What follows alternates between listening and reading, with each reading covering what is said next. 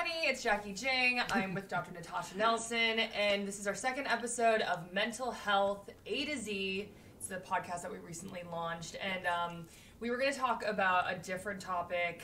Like last week, we were like, oh, let's talk about toxic people, whatever. But because we're all dealing with the COVID virus pandemic, I just feel like there's a lot of other things on people's minds. I mean, like, you just came into my apartment, and I'm just, like, so disheveled and definitely low. I mean, like, it's just tough right now. I've been trapped in my apartment, and obviously we get out. Like, I had to go shopping at Costco or something, which even you said you went to the grocery store. Yeah. It's just, like, such a weird feeling. Like, I felt panic on the road. For some reason, of course, like, I'm trying to get to Costco, and one of the lights went out. So, like, people are, and it's LA, so people are just being aggressive and, like, and going even though it wasn't their turn at the four-way stop. And then I get into Costco, and there's literally no water or toilet paper to be expected, right? And then nobody wants to talk to each other or, like, touch each other or make eye contact, which is, I understand, like, totally, you know, this is the social distancing thing. Like, I got it, but it just, like, makes you feel awful. And I wanted to talk about that today because this is going to trigger and bring up everything about whether it's a relationship, if you are stuck at home. So it's definitely whatever is in your relationship that you may have avoided over the months of not wanting to talk about. It's going to be in front of you, and you're going to have to talk about it at some point. And the social aspect of what happens when you're by yourself and you're home alone, and it's like unable to just connect with people. And that lack of connection is what's going to start to eat away internally and in our minds. And so I definitely want to bring that up as a way to just highlight what's going on, so that whatever you're feeling, whatever you may feeling, you're not alone, and you're not crazy, and you're not silly, and you're not over dramatic. Like, no, it's real. So I want to bring it up like that. So I think for me, I mean, I'm sorry to bring it back to me. No, that's okay. But for me, I'm just going through a really rough time right now because I had a recent breakup, and then I recently had an ex tell me, who was like, I hate to even say this, but like, we were always friends, and I was kind of like, always like, oh, he'll always be there. And frankly, like, after all the BS I've gone through with guys recently, I was like, man, like, you know, like, I want to reconnect with him and just like have a conversation with him. And he was like, I'm seeing someone else, like, have a nice life. And I was like, not mad about it, because if anything, I've really discovered that, you know, like, if someone's your person, it fits. You know what I mean? And it's like, you know what, like, him saying that, like, it doesn't fit. He's not my person, you know? And the guy before that, not my person. Great, I can deal with those emotions. But now I'm in the middle of a COVID virus pandemic dealing with those emotions. So, like, it's like, all I want to do right now is, like, watch Netflix and not chill. I just want to watch Netflix with someone and, like, cuddle with somebody. And I'm like, no, I'm here all alone. And it's like, you know, what I would usually do if I was single, go out, hang out with friends, get coffee with them, like, being social, like, just getting that stuff off my mind. Instead, I'm, like, forced to sit here and be like, okay, like, I'm all alone. And it's fine. Like, if it was any other situation, like, I'd be like, okay, like, you're good, you're fine. But it's like you said, like, things are just so much heavier when you're not allowed to distract yourself, you know? So, anyway, and then on top of, that's okay, me sounding off there, but and then on top of, because of where we live here in LA, it's been raining. And so not only the idea of being by yourself and then thinking, well, maybe I'm allowed to go for a walk, and maybe I can see somebody and go just out for a walk, and we can't even do that. So there's definitely a lot of feelings that are going to come up, which the truth is, they're always there, and those are the operating systems and the feelings that they're always there, and we're always driven by them. We just don't deal with them. And so now I feel like this whole pandemic, and really, whether it's this, 4 to 6 weeks, or really it's the whole year, I feel like this level of unsustainability where us as human beings gets to ignore everything we feel is no longer applicable. It no longer is going to work. And so if we look at this time and say, okay, the person that we get to spend the most time with is ourselves. Yay. Yay. Hate myself, okay. But the truth is, I mean, joking aside, the truth is, if you're uncomfortable being by yourself, this is going to magnify it for the purpose for you to learn how to be comfortable by yourself, which means learning all the things that you like about yourself, figuring out your routine, what kind of things you can do, And then finding ways to connect on that level with obviously yourself, but with other people experiencing the same thing. Yeah. And so there's this level of, when I went to Trader Joe's this morning, and they're limiting how many people can go in the store, and there were about 20 people. And we're all going through this, and there was such a somber feeling. I felt like, okay, we can have space, but we should at least be able to say hello to each other. We should at least be able to have some civility to be, and overall, like, everybody there was still very kind and very distant, but we should be able to look at each other and say hello and kind of acknowledge we're all in this together. Yeah. So everyone's just scared, I just think. We are there, yes, and fear is because you don't know what's going on. And the truth is, when it comes to this virus, we don't know what's happening. And there are bigger, economic, financial things. And the truth is, we don't know. And it's like, I use the example of, if you're in your car and it's foggy and it's heavy rain and you're in a city you just moved to and you have no idea where you are, you're driving at like 5 miles an hour and you're like, let me look at the street sign. Let me look at the street sign. Let me look at okay, where am I? What restaurants are nearby? You're really taking all the information in to know which way to go. And we have to come back to that same operating system, because we have been going balls to the walls, crazy speed, without really paying attention. Yeah. Now we're forced to go, okay, 5 miles an hour. Where am I? Oh, there's my street. Okay, I'll turn. No, it's true. Everything is being processed at like a different level. Yes. One thing that I have thought has been productive about any of this is that, like, I actually was tired of playing video games. Like, I've never said that in my entire life, but literally, like, I was like, okay, I need to do something besides, like, just playing video games. So I started like reading, which I haven't read in a long time. Yeah. I took a bath, which I never have time to take a bath. No siree. I've also done face masks, and like I'm just trying to like take care of myself. Just took vitamins. Yes. Never take vitamins. The self-care right now is going to be crucial, and self-care of our physical bodies, our emotional bodies, our intellectual body. And when all of those things start to come together and we're taking care of ourselves, that's what's going to show up in relationships, whether it's with our spouse, our children, our friends. All the relationships we have are going to benefit when we are taking care of ourselves. Yeah. And that comes from, we have to slow down and figure out first, a bath. Wow, what a novel idea. Sit in the bath with a face mask and just slow down to actually start to go, do I like this? Not the quarantine part, but what do I like? What do I want to eat? What do I want to do with my time? What books do I want to read? What movies do I want to watch? Because if you're going to watch Netflix or whatever, you're in charge of what you're going to watch. You go, do I actually really like it? As opposed to watching something you feel like you should, because that's what everybody else or your partner wants to watch. You're like, what do I want to watch? So I guess, like, what would you be telling people who are like, I mean, I'm just flat out getting stir crazy. Like, I really am. And I'm also discouraged because, like, and I know I'm not alone in this. I'm worried about my future. You know what I mean? Like, I'm like, what in the hell is going to happen, like, with me? Because especially for my job, I know for other people that so many people are affected right now. So it's just like, how do you stay positive? How do you keep things in perspective? Like, what are there exercises that you want people to be doing? Like, well, it really isn't about, there's a fine line. When I say staying positive, we don't want to be pretending like everything's fine when it's not. And think about, if you're going through an earthquake, which we are, you can't do anything until the earthquake stops. And then you have to take a lay of the land and see what's happened. And then you can start clearing out.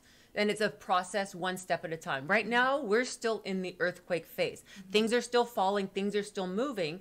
So to try to think about, what am I going to build or do long term, or how am I going to fix it, you can't.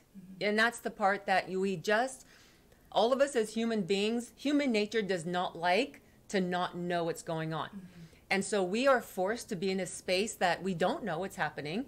It's very uncomfortable, but the truth is, slowing down and just acknowledge we have to wait for the earthquakes things to stop first.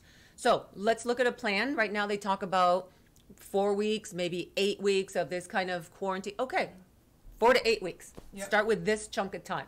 That's when you start with basics. Okay, do you have enough food, water, financially, are you set? Okay, if not, what do you need to do? Okay, once you have that, now you start to go with, Well, the truth is your job may not be there, and it might not come back, and it might not come back for a while. Yeah. And it's okay.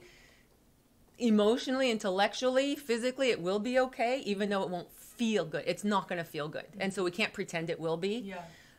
But really looking at, is there something really deep in your heart that you've been wanting to do as a project, or some kind of job change, or go to school, or learn something that I feel like we are all being called right now to work on, and putting your energy into that, to creating something that may not come to fruition for another maybe 4 months, maybe 5, but you're already working on it. So when things start moving, you are not now caught with, well, now what am I going to do? You've already been planting the seeds and working on something.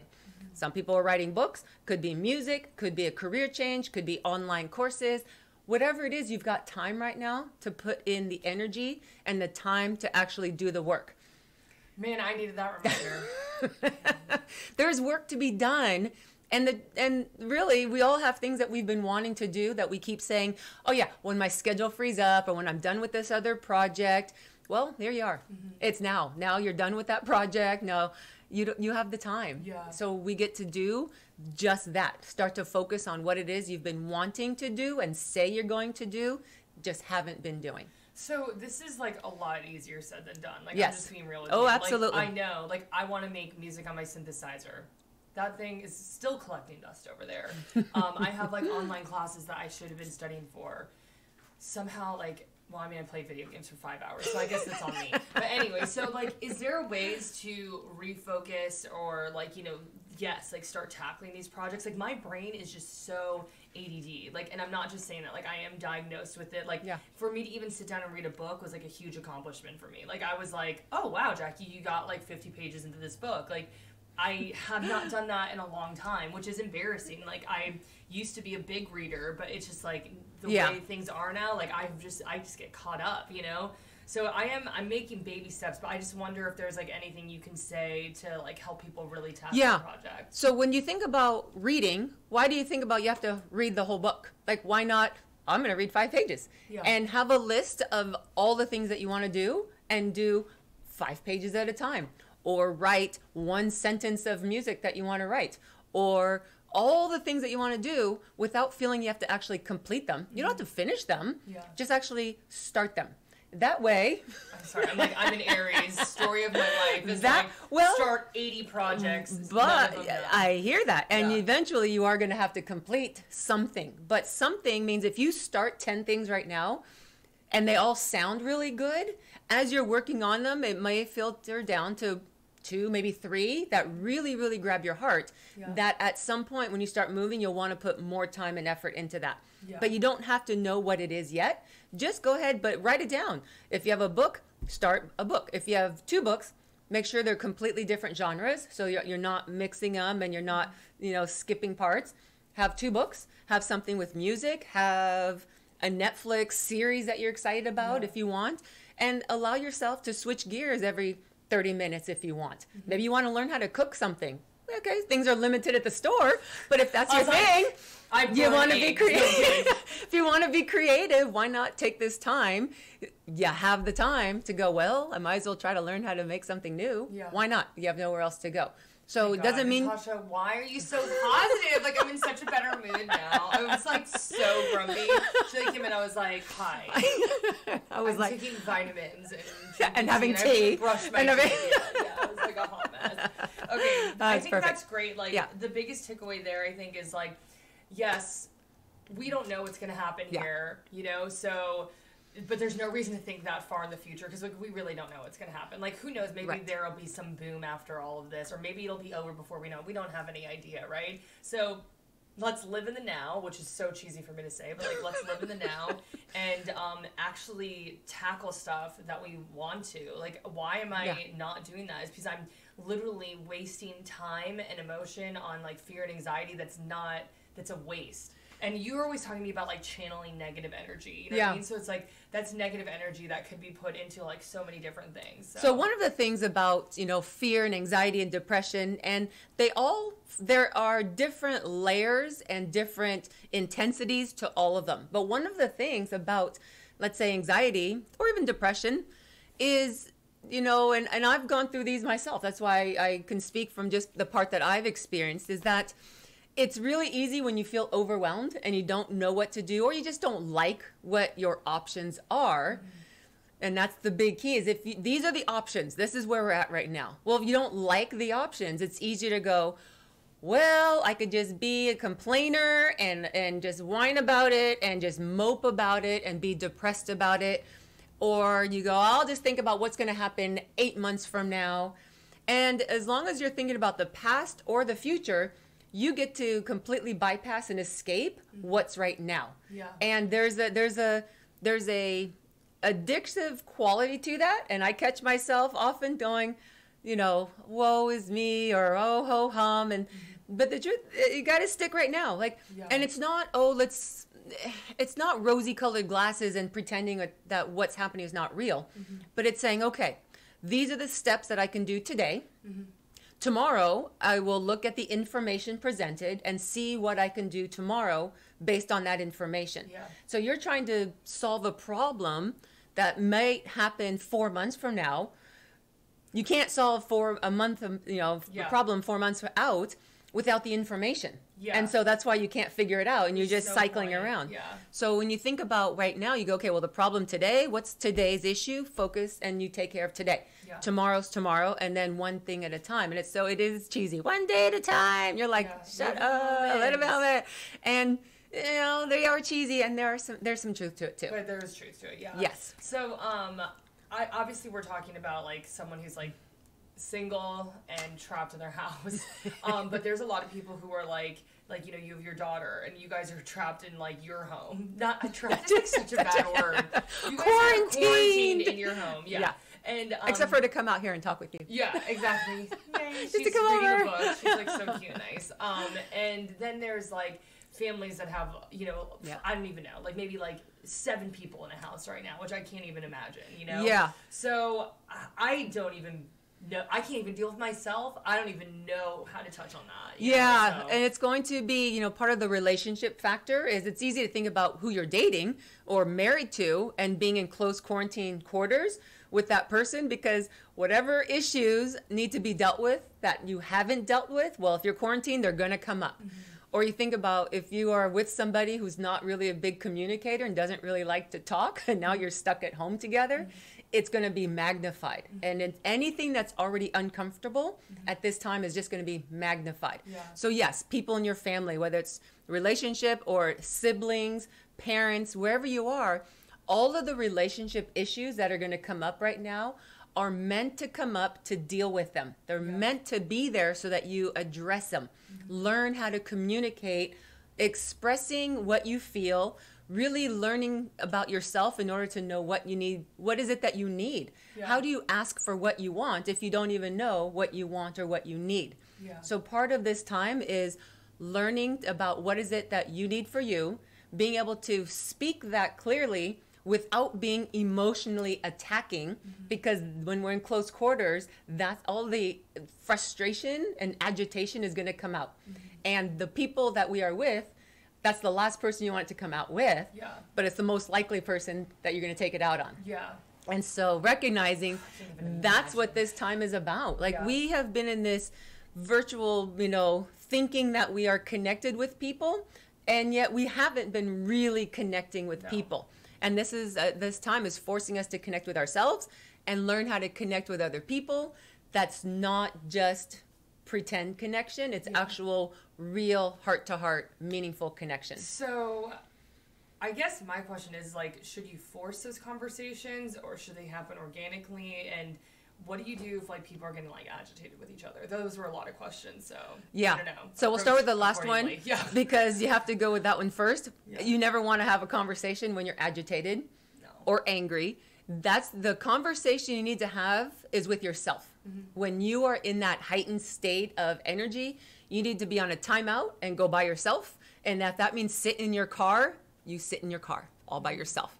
And one of the recommendations I have is for people to write, to use an actual paper journal, but pen and paper and not technology. Because when you write on a computer with technology, it's different in your mind than it is if you're writing it out. Really? Okay. Yes, it connects with different parts of the brain.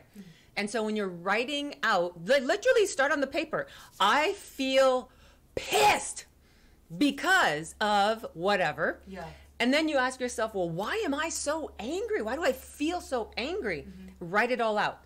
The point about writing is not for you to read it, and it's not for anybody else to read it. It's for you to tear it up and throw it away or burn it. Yeah. But it's a process of getting it out of your mind and onto paper, and no one else needs to know. But you have to have the conversation with yourself first, and before you can have a conversation with somebody else. You need to know what you need to say and why you have to say it. Right now. I'm just, You're like, I used to write in a journal all the time. There's actually, there's like one. Oh, you still have them? My diary from when I was like a teenager.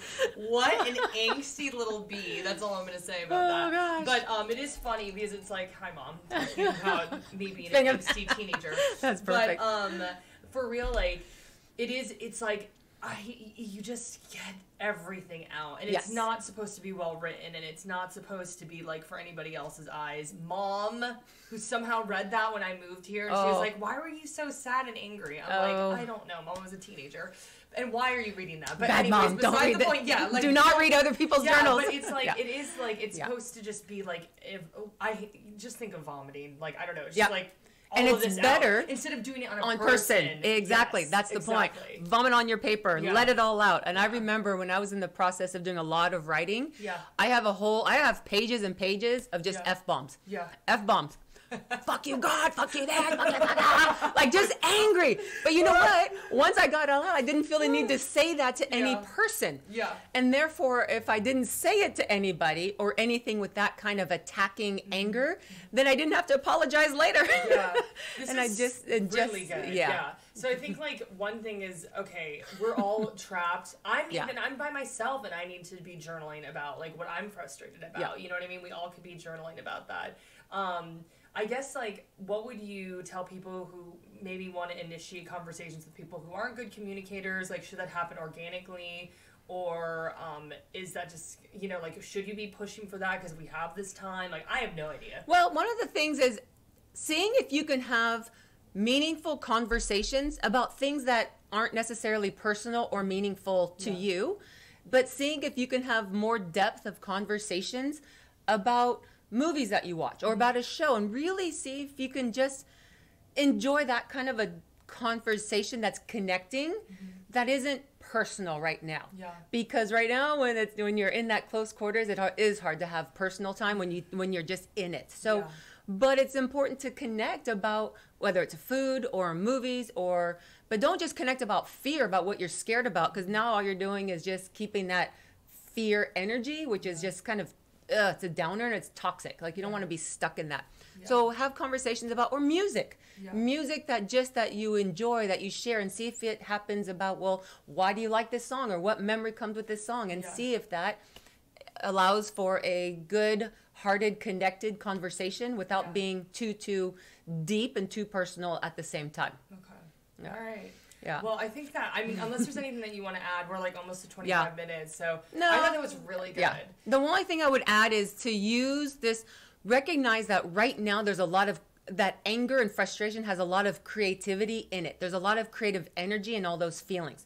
So by writing and journaling and really understanding what you're angry about, you'll find that you may tap into something very creative. And it might be, like I said, a book, a poem, a writing. Something comes of that you may surprise yourself on what you're going to be able to do with it at a later date. So highly encourage, write it all out, put it all on paper, and then tear the paper up if you want, if there's nothing on it that you want to keep later. Yeah, okay. I'll be tearing some stuff up later. Tear it up, burn it, or whatever you want. You know, I'm like so grateful that we're doing these. Yeah. I think like, I listened to our last podcast, and I took like a lot of notes after. Like one thing I would like us to do is like maybe we could tell people like what the major takeaways are. Like I know we talked about self-care, and making a list of like things that you want to do, and like allowing like creativity to flow, you know what I mean? And not to focus on the outcome of all of this, because like none of us really know what it is. And also journaling. It doesn't matter if you're with a bunch of people or if you're by yourself. And then, this is the time to have those interesting conversations with people, Yeah. With yourself or with others. Exactly. My takeaway is just write everything down, but knowing that all of the feelings and emotions, you're supposed to have them. They are normal. Like, don't feel like they are bad to have, or your thoughts, or none of those are bad feelings. Have them and allow yourself to freely express them on paper so that you're not taking them out on somebody else. Yeah. And that's my one most important takeaway. All right. Okay. Great. And everybody, Dr. Natacha Nelson, please make sure you follow her. What's your handle again? So Natacha, Natacha, Life Doctor. Okay, great. And if you don't already, please follow me. It's at Jacki Jing. And please subscribe to my YouTube channel. We'll be doing this mental health A to Z podcast once a week. And unless things get super crazy, right, we'll have to figure it out. And then, I just do a bunch of nerdy stuff. So yeah, cool. Perfect. Thanks. Right, bye. Okay, bye.